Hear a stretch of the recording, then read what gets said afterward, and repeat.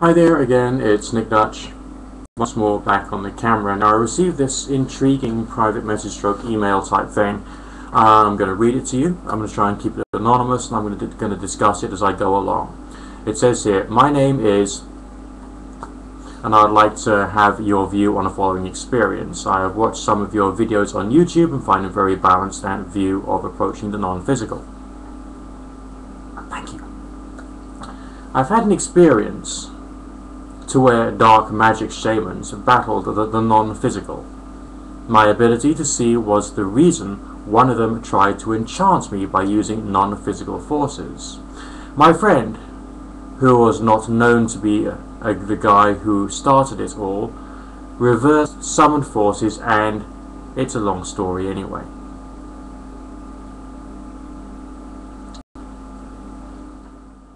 Okay. My question to you will be the following.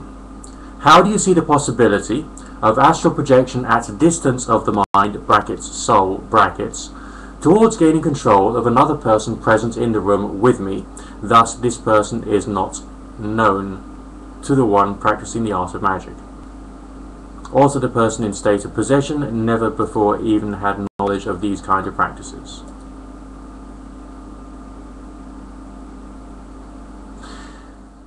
That's a little complex, really, isn't it? Okay, you seem to be someone who's had some strange experiences which have led you to jump to some conclusions. The conclusions I feel that you've jumped to appear to be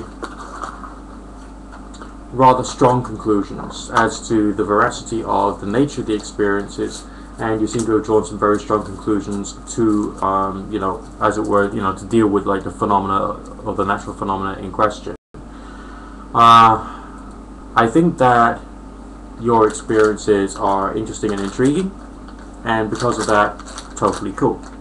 But what I would say is that I think you're relying upon those experiences too much to give you a hard and fast model of the way in which the apparently or allegedly unseen world appears to operate.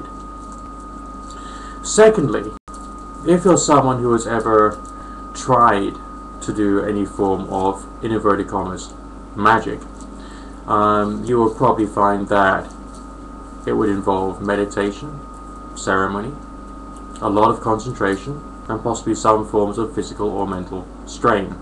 You may be using mantra and a wide variety of other things that will probably be a little obvious to the person you're trying to enchant.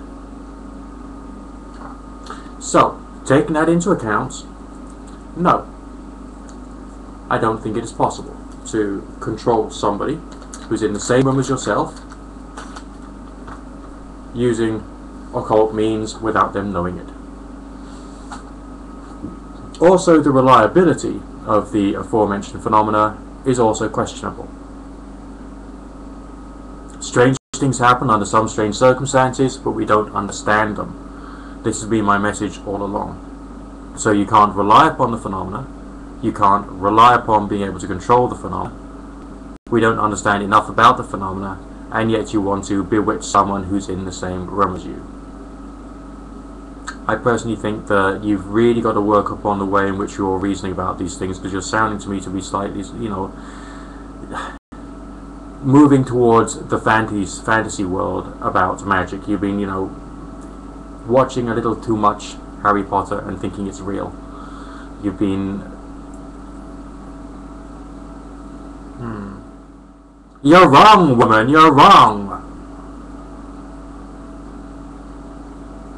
Straight out. Full stop. Finito. You're wrong. I can say that because you're assuming concrete, hard and fast results can be achieved anyway, when essentially what I'm explaining is an experimental art form.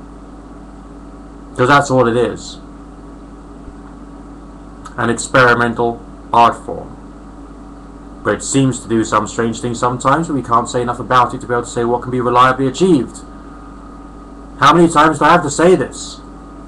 Anyway, whoever you are, I wish you good fortune, God bless, look after yourself. Don't go crazy.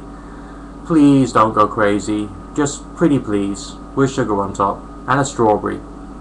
Don't go crazy, okay? You're believing too much. Please stop believing quite so much.